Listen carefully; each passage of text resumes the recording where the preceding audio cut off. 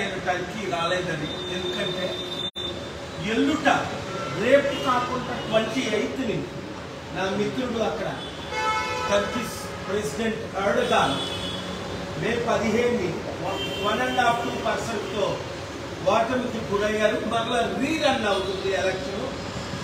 మీరందరూ President Erdogan is a stable, seasoned politician for peace between Muslims, Christians, Jews,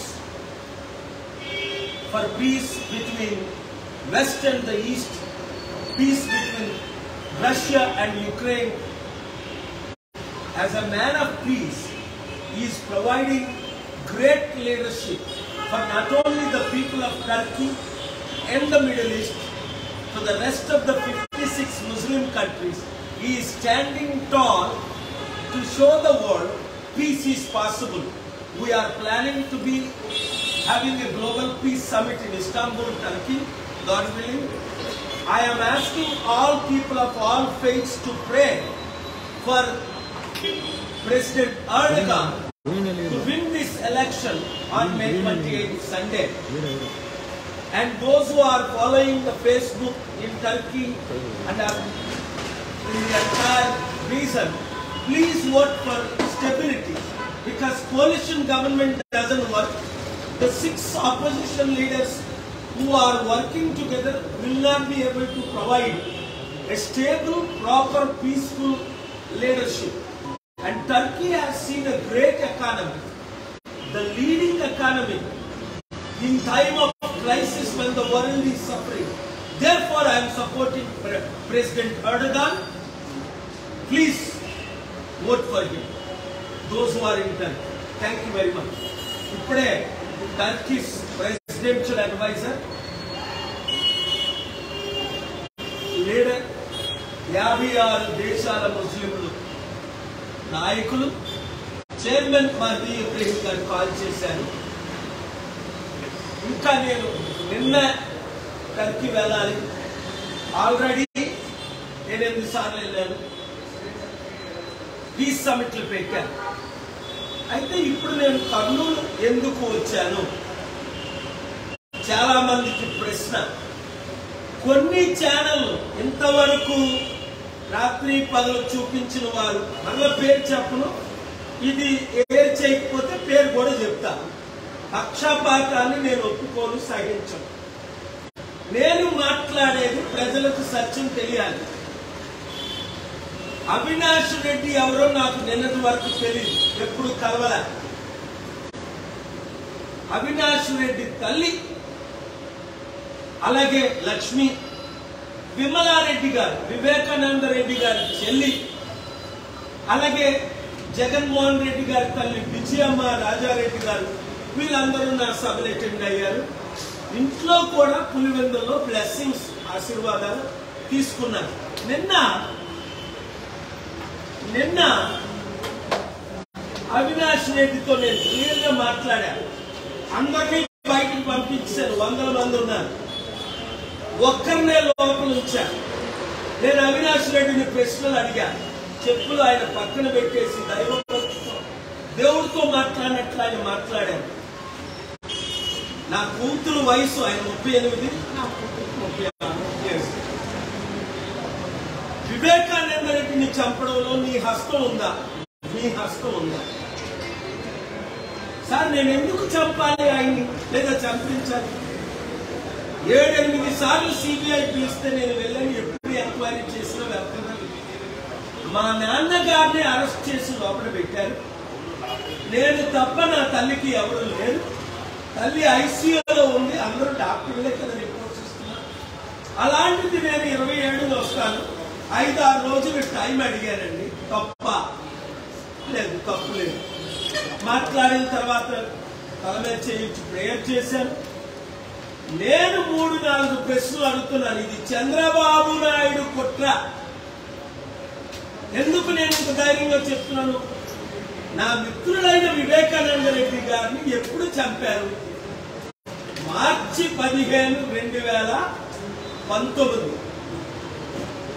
Jaganmohan Reddy గారు CM ఎప్పుడయ్యారు? June 2019. Chandrababu Naidu గారు ముఖ్యమంత్రిగా ఉన్నప్పుడు ఈ హత్య జరిగింది. ఆయన ఆధ్వర్యంలో డీజీపీ, ఎస్పీ, పోలీసులు వెంటనే జరగగానే క్రైమ్ సీన్ ని కాపాడి, అదే అమెరికాలో అయితే 100 దేశాల్లో అయితే క్రైమ్ సీన్ ని కాపాడి ఎవరు చేశారు, ఎలా చేశారు, ఎక్కడ చేశారు వెంటనే వాళ్ళు అరెస్ట్ చేస్తారు. మార్చి ఏమైంది, ఏప్రిల్ ఏమైంది, మే ఎంతవరకు ఏమైంది? ఎందుకు చంద్రబాబు నాయుడు గారు 100 రోజులు దాని మీద స్పందించలేదు, అరెస్టులు చేయించలేదు, ఇన్వెస్టిగేషన్ చేయించలేదు అన్నారు. నేను అడుగుతున్నాను చంద్రబాబు నాయుడు గారిని జవాబు చెప్పమని. ఆయనే స్పందించాలి చిత్తశుద్ధి ఉంటే. రెండోది ప్రశ్న, ఇప్పుడు ఎలక్షన్ల ముందు 4 సంవత్సరాల తర్వాత ఇన్వెస్టిగేషన్ ఎందుకు జరుగుతుంది? 4 సంవత్సరాల సిబిఐ కళ్ళు ఎందుకు మూసుకుంది?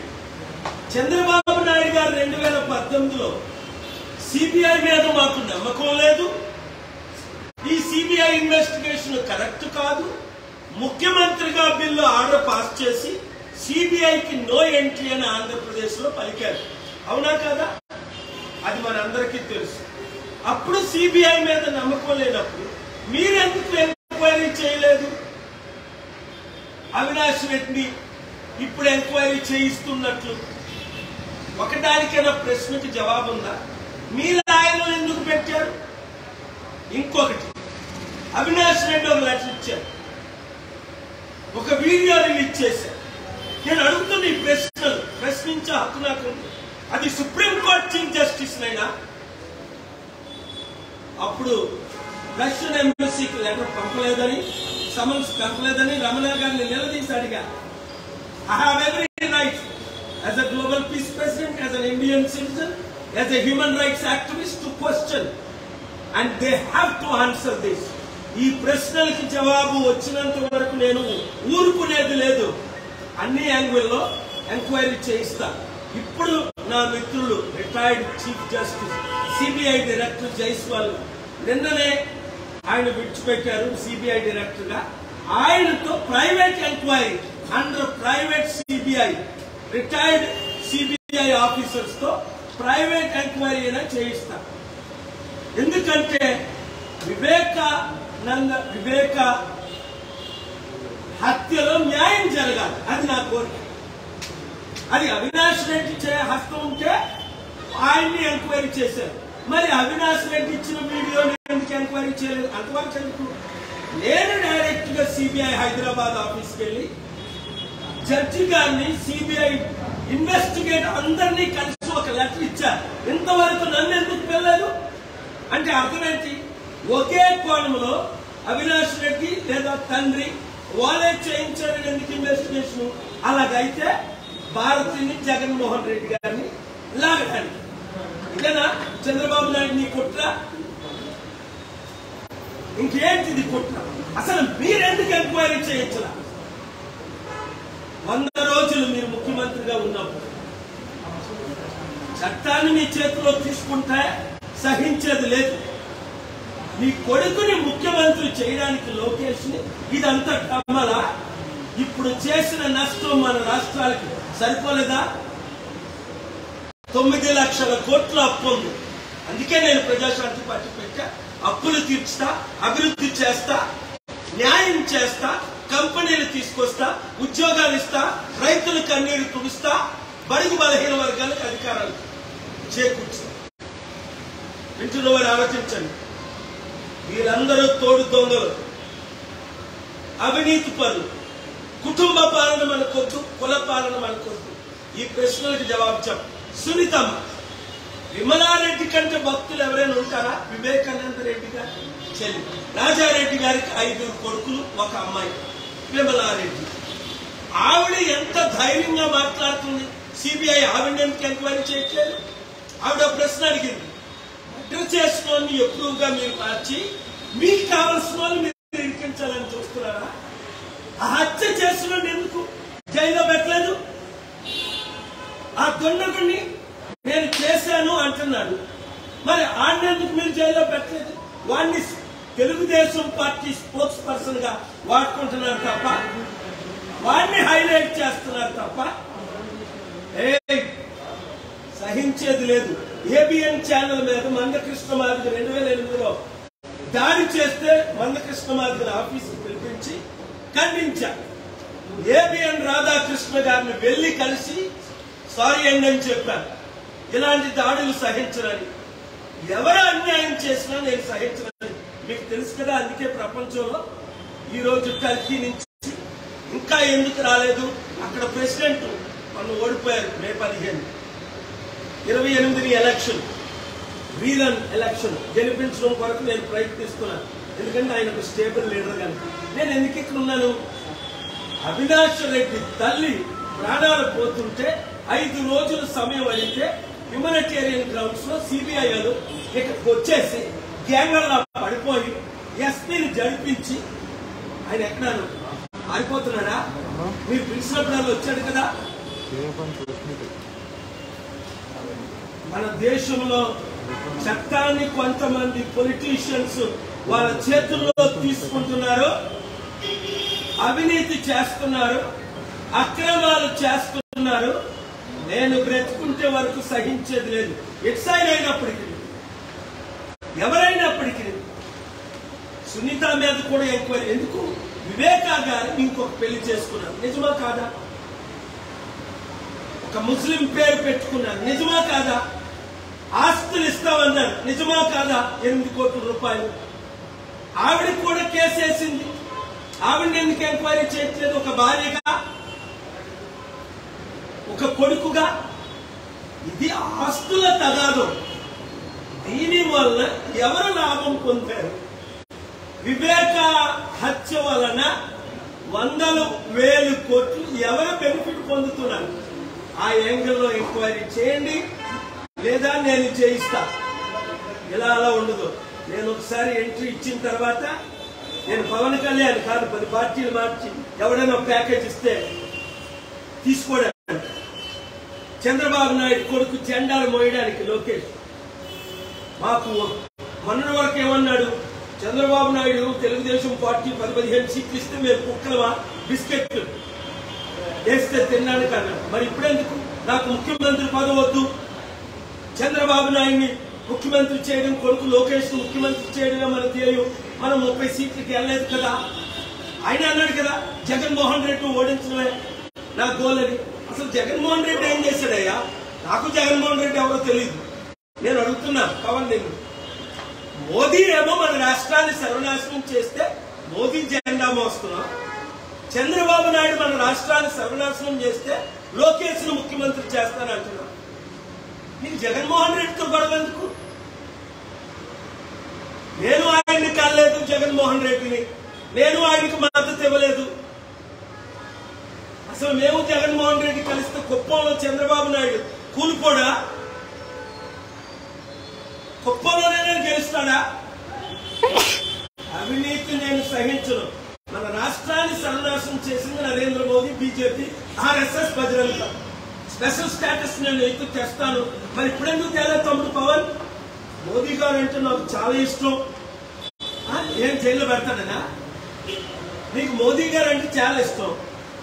మరి మోదీ గారే కదా మనకు స్పెషల్ స్టేటస్ ఇవ్వలేదు, మోదీ గారే కదా మనకు స్పెషల్ ప్యాకేజ్ ఇవ్వలేదు, మోదీ గారే కదా మన రాష్ట్రాన్ని సర్వనాశనం చేశారు, మోదీ గారే కదా చంద్రబాబు నాయుడు ఒప్పించలేకపోయాడు, మోదీ గారే కదా చంద్రబాబు నాయుడుకి అపాయింట్మెంట్ ఇవ్వట్లేదు 4 years నుంచి. మనం చంద్రబాబు నాయుడుకి మోదీకి సపోర్ట్ చేస్తారంటే నాశనం చేసింది మోదీ, చంద్రబాబు నాయుడు. అప్పుల రాష్ట్రం జగన్మోహన్ రెడ్డికి ఇచ్చారు. ఏంటి ఈ రాజకీయం?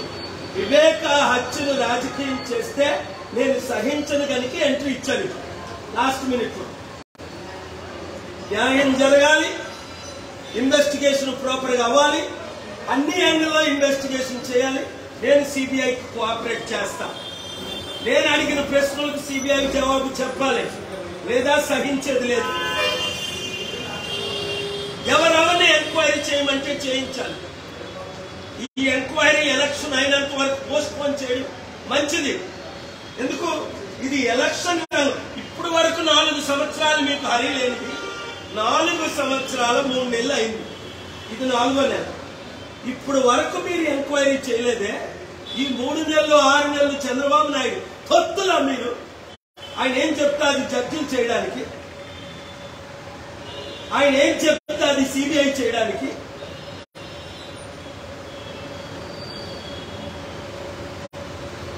ఆస్తుల కొరకు వివేకానంద రెడ్డిని చంపారు, అది అందరికీ తెలుసు.